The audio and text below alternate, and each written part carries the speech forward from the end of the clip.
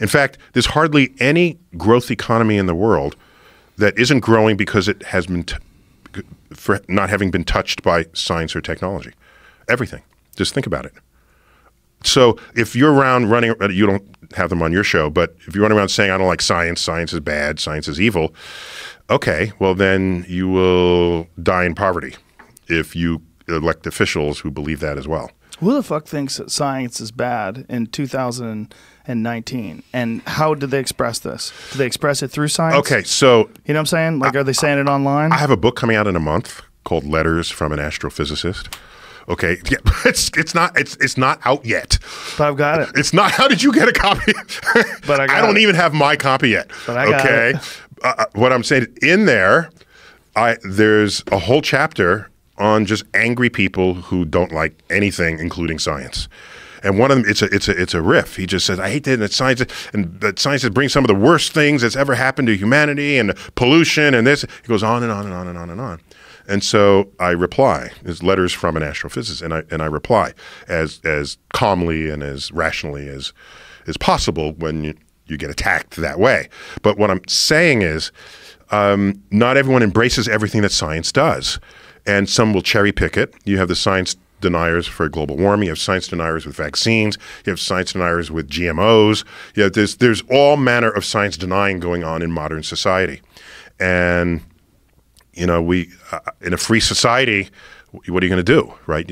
People can think what they want, but if thinking what they want influences policy, which then affects everybody, then your science denial has consequences to the economic health of the nation. And by the way, it's not only economics; it's the economic health. It's your physical health, because medicine flows through advances in science, as well as our security. Well, there's people that deny some aspects of science while conveniently using other.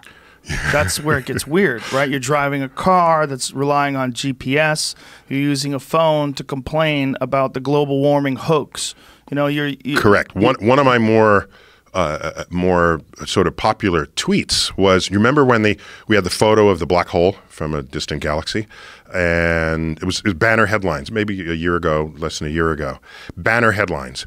And first photo ever of a black hole. And it was an astounding engineering achievement to accomplish that. It was multiple telescopes all around the world pooling the data to get it right. And it was one of the greatest collaborative efforts we've ever undertaken in my field of astrophysics. Okay. And everybody was loving the results. So all I tweeted was, scientists report first photo of a black hole. Public. Ooh, ah. Scientists report humans are warming the Earth.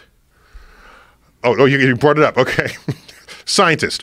We produced the first ever image of a supermassive black hole 55 million light years away. The response? Ooh. Scientist. We've concluded that humans are catastrophically warming the Earth. Response. That conflicts with what I want to be true, so it must be false. Well, that is the cherry picking of science. It is the cherry picking of science, but the global warming thing is very much connected to a certain type of ideology. A certain type of person who thinks of themselves. It doesn't matter to me. No nonsense person. What I'm saying, yes, it does matter. What I'm trying to say is that is a demographic that has cherry picked science to deny human-caused global warming. There are other demographics that have cherry-picked other science to deny other things. And it's not all located in one political spectrum, I mean, in one political branch. Right. So you tend to find liberal folk complaining that the conservatives who have embraced no global warming platform are denying science, and they need science on their side.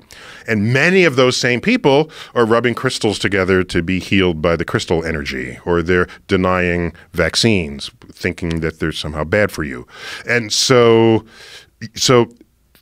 all of this requires some or total rejection of mainstream science. And we're living in that world now, and I don't know.